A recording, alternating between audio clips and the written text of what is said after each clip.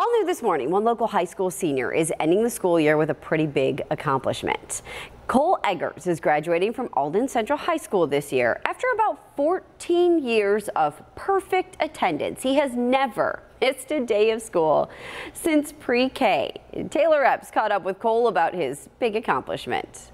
As Cole Eggers gets ready for his final moments at Alden Central High School, just barely fits. He's thinking back to where he started. It's worth it to show up to school and learn. You can miss some vital information if you miss a day, I guess. He has to guess because he wouldn't know what missing a day is like. Since I was in pre-K, I never missed a day of school up until today. People tell me it's a good achievement. Between going to school, being active in sports, Boy Scouts, and getting a jump start on his future career, Eggers never missed a beat. You would get a little certificate saying perfect attendance. My mom's got like 13 of them sitting at home in a box. My mom wouldn't let me go try to skip school on senior skip day or anything either. So I went in for a little bit and then I left early. That way I got my attendance. Now you'd think everyone would need a sick day here and there, right? Wrong. It's just my immune system never really got sick, so I was always there showing up to school on time. And Eggers says the toughest part throughout this entire journey was getting up to go to school every day during the pandemic. So I'd be sitting there waiting for the meeting to start and my head would be falling.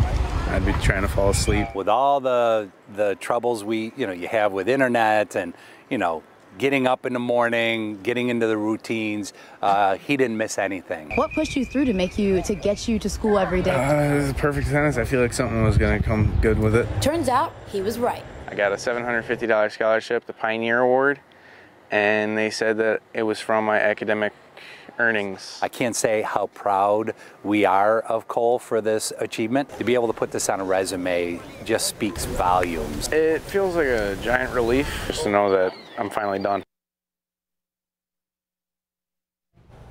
Now, Katie, what's so funny is when I was trying to schedule this interview with Cole through his mom, she was like, well, he does have to get his wisdom teeth taken out on Thursday, but he'll be in school on Friday. So it's just so funny. And he wants to pursue a career in welding once he graduates today. So good luck to Cole. Very nice. Wow. Yeah, good for him. And props to him, because I know a lot of people have gone through that wisdom teeth surgery. It is not fun, but made it to school the next day. All right, Taylor, thanks so much for sharing that story.